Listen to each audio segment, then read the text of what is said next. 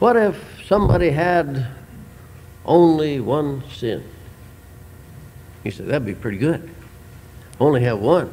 Why, we'd be in great shape if we only had one sin.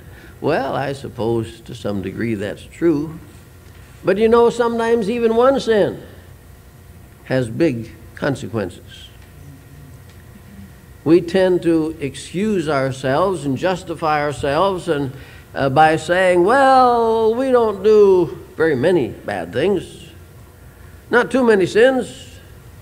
I'm okay, just a few little sins here and there.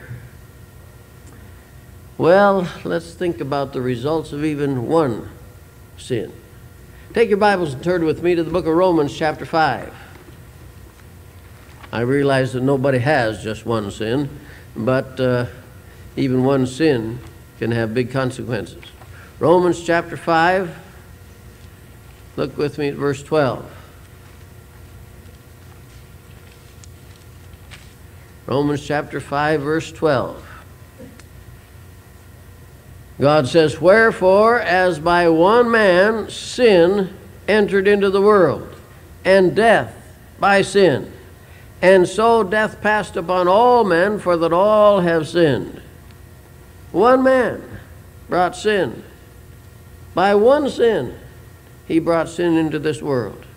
And sin and death spread to take over to all men. Go down to verse 18, the same chapter. Chapter 5, verse 18. Therefore, as by the offense of one, judgment came upon all men to condemnation, even so by the righteousness of one, the free gift came upon all men to justification of life. One man sinned, and condemnation came upon all. And verse 19. For as by one man's disobedience many were made sinners, so by the obedience of one shall many be made righteous. Notice, one man's disobedience, many became sinners. It all started out back there in the garden, Adam and Eve. They were without sin. They were sinless. They had never committed a single sin. Now, I don't know how long they continued in that state after they were created, whether it was hours or days or months or years, I don't know. The Bible doesn't really say. But for a time, they were without sin. And they didn't have many rules to go by. Just take care of the garden. That was their job. And don't eat of the fruit of that tree, the tree of the knowledge of good and evil. Now, they had plenty of good things to eat. There were every fruit tree you can imagine growing in the garden, I'm sure. Plums and apples and pears and pineapples and orange trees, banana trees, cherry trees, anything you could think of. And they could eat of any of those trees any time, and the fruit was all perfect. No worms, no blight, no bad spots in it you had to cut off. It was all just perfect and there, accessible to them. They could eat any of it any time and enjoy it all. But they had that one restriction. Don't eat of the fruit of the tree of the knowledge of good and evil. Now, some people say that was an apple that they weren't supposed to eat. I don't think that's the case at all. No basis for that in the Scripture. And I don't think there's any fruit like that fruit on that tree in the world today. And it hasn't been for a long time. But I don't know what kind of fruit it was. But Satan deceived them. He convinced Eve that this fruit was good to eat, and it would make them wise, and they would be like God to know the difference between good and evil, and all those things sounded like good and wonderful things. And he convinced them it was okay. And so they disobeyed God. They ate, and it was sin.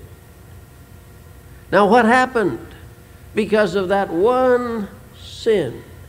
One wrong thing that they had done, one instance when they had disobeyed God. What was the result? They lost their sinless condition. They lost their perfect fellowship with God. They brought the curse upon nature, thorns and thistles and weeds and all those kind of things. They were sentenced to die. They brought the sinful nature which they passed on to billions of people, and all of that, and billions of people, sinners, because of that, and all because of just one sin. Now you say, well, why is that? They only did one little thing. It was no big deal. I mean, what's the big deal? Just taking one piece of fruit and eating that, and they only did it one time. But they'd transgressed the commandment of a holy God. They'd broken God's law. They had not believed God's word. They had transgressed God's commandments. And that sin brought condemnation upon them and all the human race. It brought a sinful nature to all the rest of the human race. Only one sin. But it had tremendous consequences.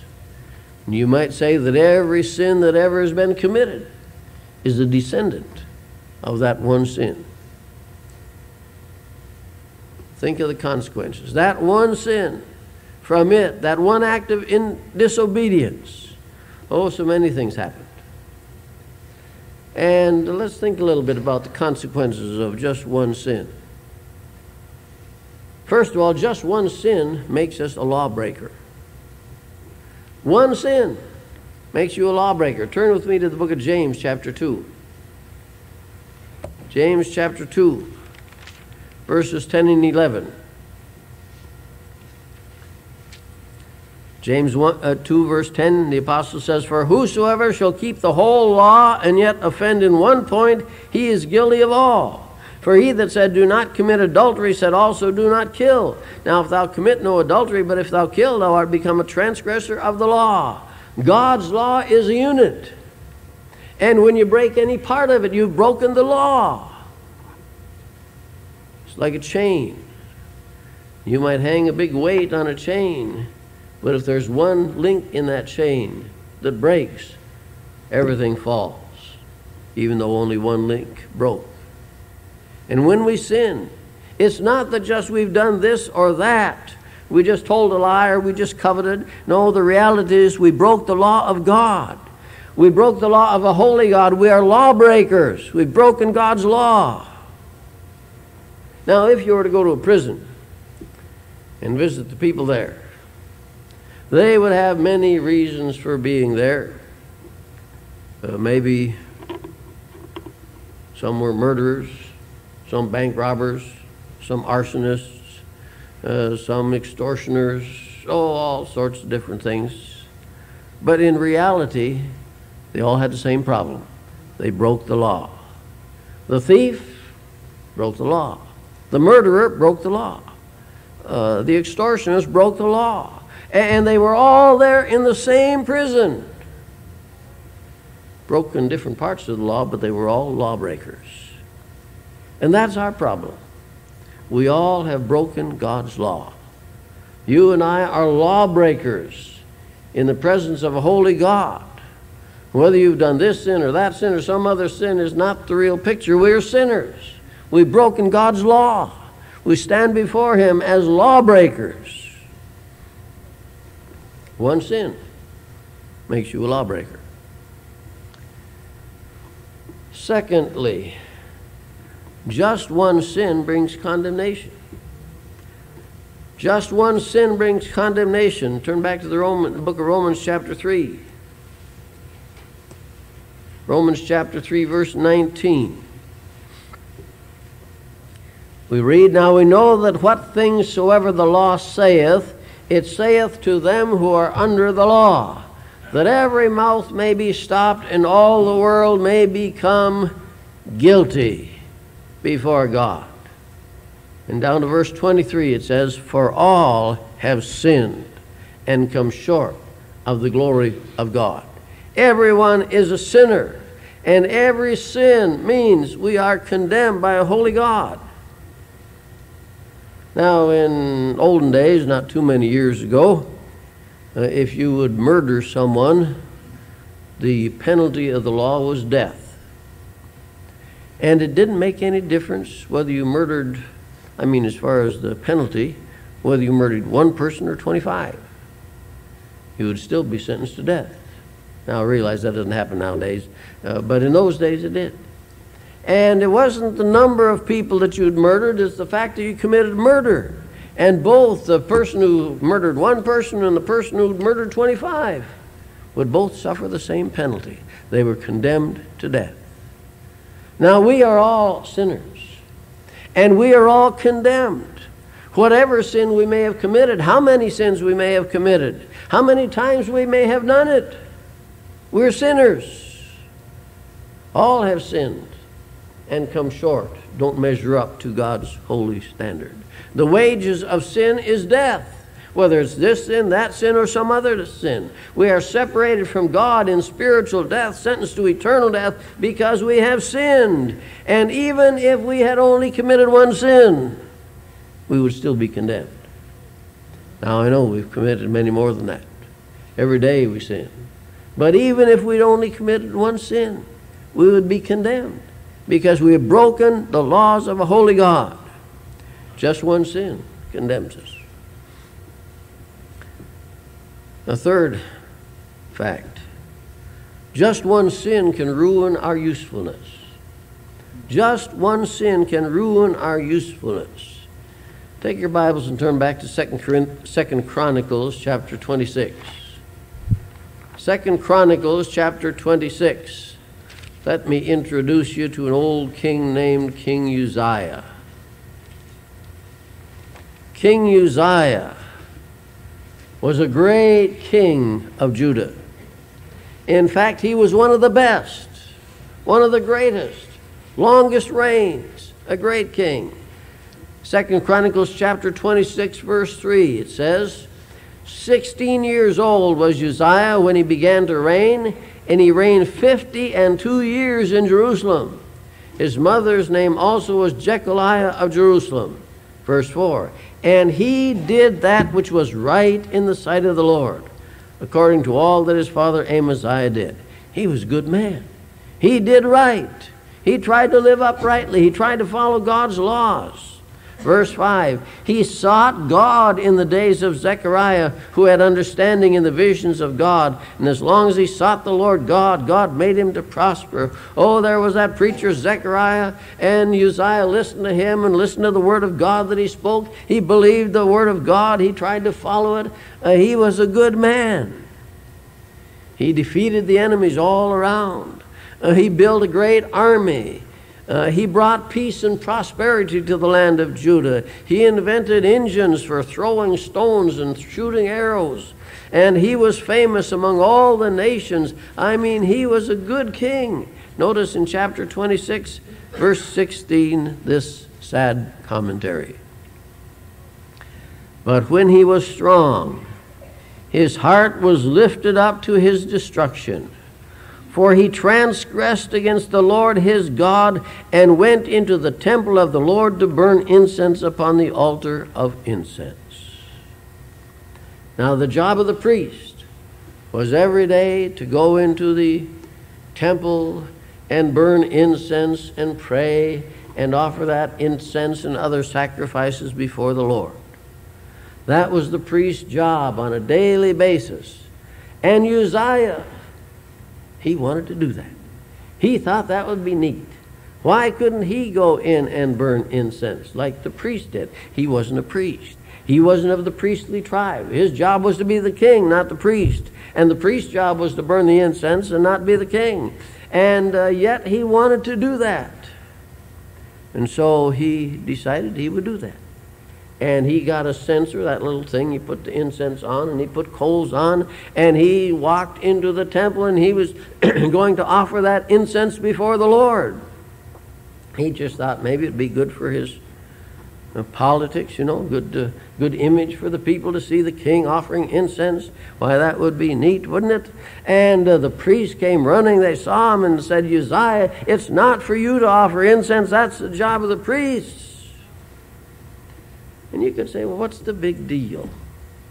What difference does it make who offers the incense? It's incense, all the same stuff. Coals, all the same coals. All the same altar, all the same place, all the same prayers. What difference does it make who does it, whether the priest do it or once in a while the king would do it? Why does it make so much difference? Why should God be so picky? Well, it wasn't right, that's all. It was contrary to God's law. And the priest said, Uzziah, don't you trespass. And he was angry with those priests. Who did they think they were to oppose the king? And it says the priests, as they looked at him, all of a sudden their jaws dropped.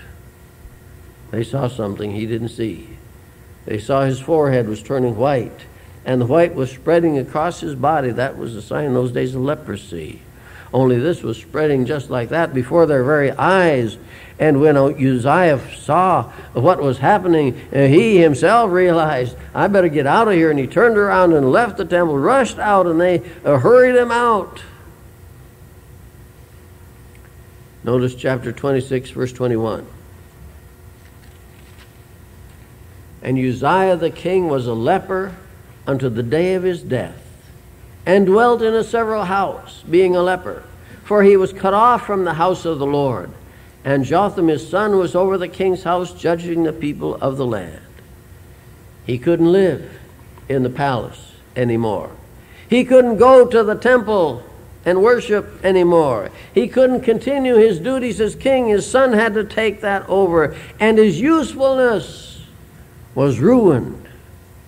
He died as a leper because of just that one sin. How many are there in this country today who used to be preachers of the gospel and are no more because they fell into sin? How many men are there, women who used to be on the mission field and they're not there anymore because of some sin? How many used to teach a Sunday school class or witness or serve as deacon or something and no more because of sin? Oh, sin maybe is just one thing. Maybe it's just one incident, one act, one wrong thing that a person has done. It ruins their usefulness for God. Oh, don't let sin rob you of your usefulness to God. I notice also that just one sin can bring awful consequences. Just one sin can bring awful consequences. After David was installed as king and settled in his house in Jerusalem, he thought he ought to bring the ark up from the place where it had been for many years and bring it up to Jerusalem. And he discussed that with his leaders and advisors. They said, yes, that's a good thing. That's where the ark ought to be, in the capital, so people can worship there. And so he said, we'll bring the ark back to Jerusalem. Now, according to the books, the laws, the ark was to be carried by the priest. It had little rings in the corners of it, so they could put a pole through there, and 4 priests put the pole on their shoulder and carry the ark. That's the way it was supposed to be. But you know, it was hot that day, and it was a long ways, a good many miles, and that'd be a long ways for those priests to carry that ark. And for most of the journey anyway, we could just put it on a cart. And that'd be easier, faster, more efficient, and safer probably. And so they put the ark on a cart and brought the ark down the road toward Jerusalem. And 2 priests, Uzzah and Ahio, were in charge. And as they went along the way, one of the oxen stumbled, fell in a rut or something, tripped, and shook the cart, and it looked like the cart was going to tip over and the ark was going to fall off. And why that shouldn't be, we had to keep that from happening. And so Uzzah put his hand out to steady the ark, keep it from falling, and God smote him dead. Now you say, sounds like God was overreacting to me. All he was trying to do was to be helpful. But it was sin. It was wrong. They were doing the right thing, but they were doing it the wrong way, and God was displeased with them doing it the wrong way. And just that one sin had an awful consequence, and Uzzah lost his life. You remember Achan, Same principle. City of Jericho being captured. All of the goods of that city were supposed to be dedicated to the Lord. That was the first city. But Achan saw that wedge of gold and those sacks of silver, those fine garments, and he took just that one time, took it and stole it, hid it in his tent.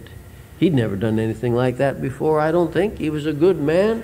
He had a good reputation. He was an important man in the army, an important man in Israel, had a good testimony of all those around him. But he did wrong.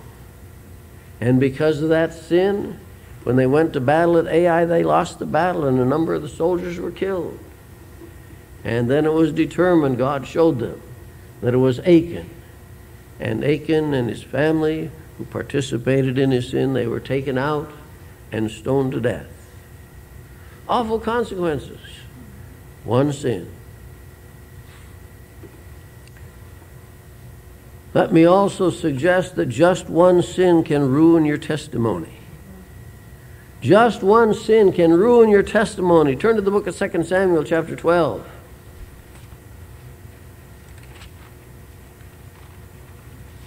2 Samuel chapter 12, verse 14. David had sinned, took Bathsheba, another man's wife, committed adultery.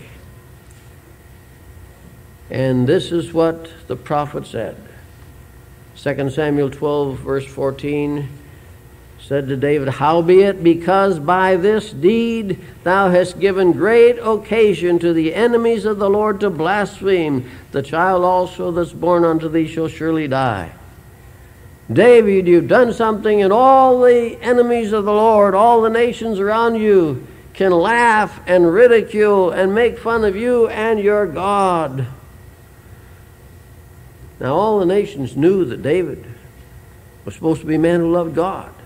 David was a man who served God. David was a man who did right. He had that reputation.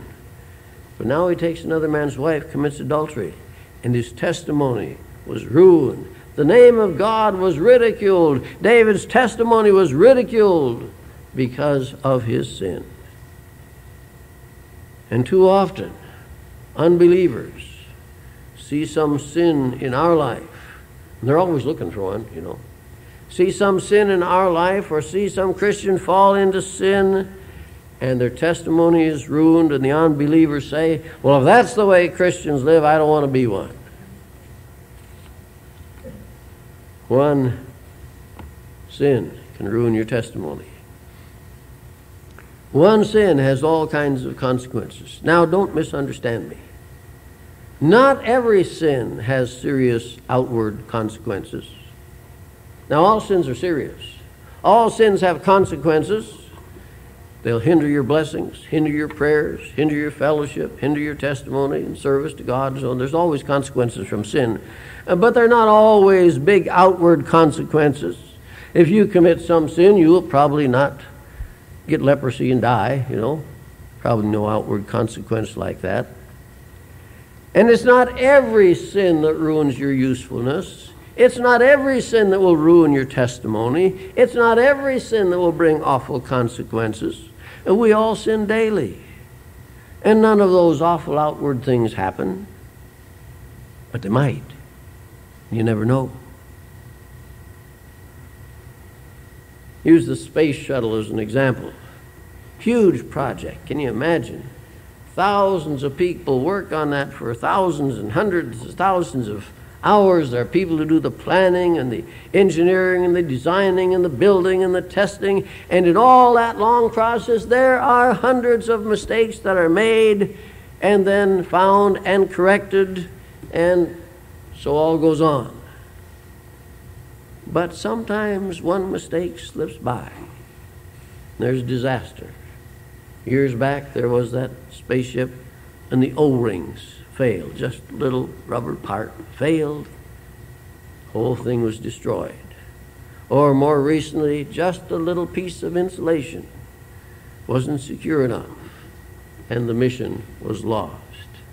Oh, there are many mistakes that don't have big outward consequences, but you never know. Sin is the same way. Don't let sin slip by. Don't continue in sins. Don't tolerate sins, because you never know when some little sin is going to result in disaster.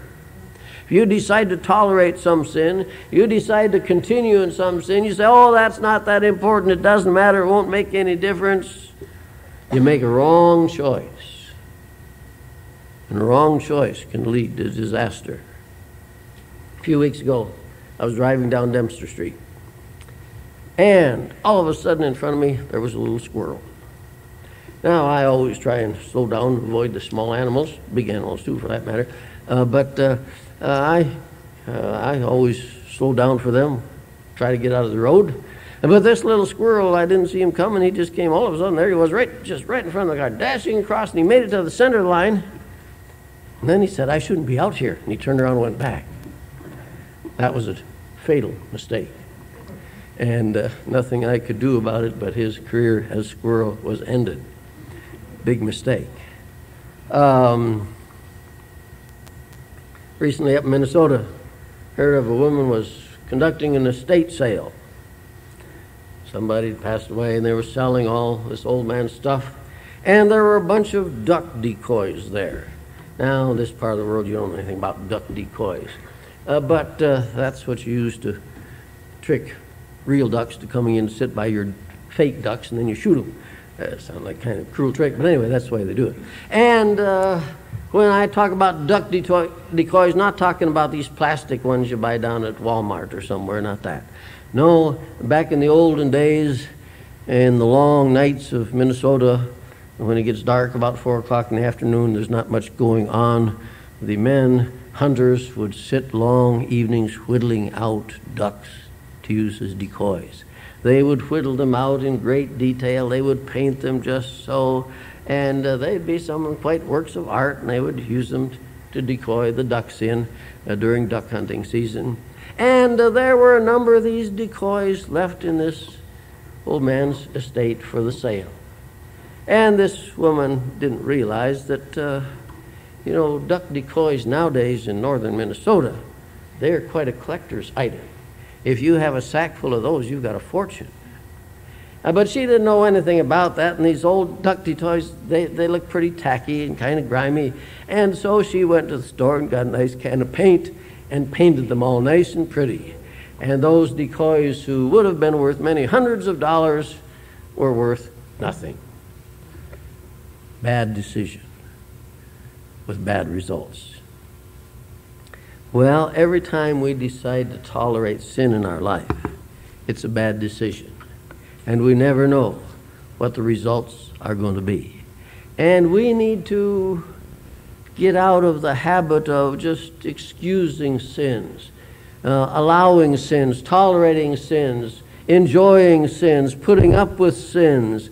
We need to have the courage to face sins and call sin sin.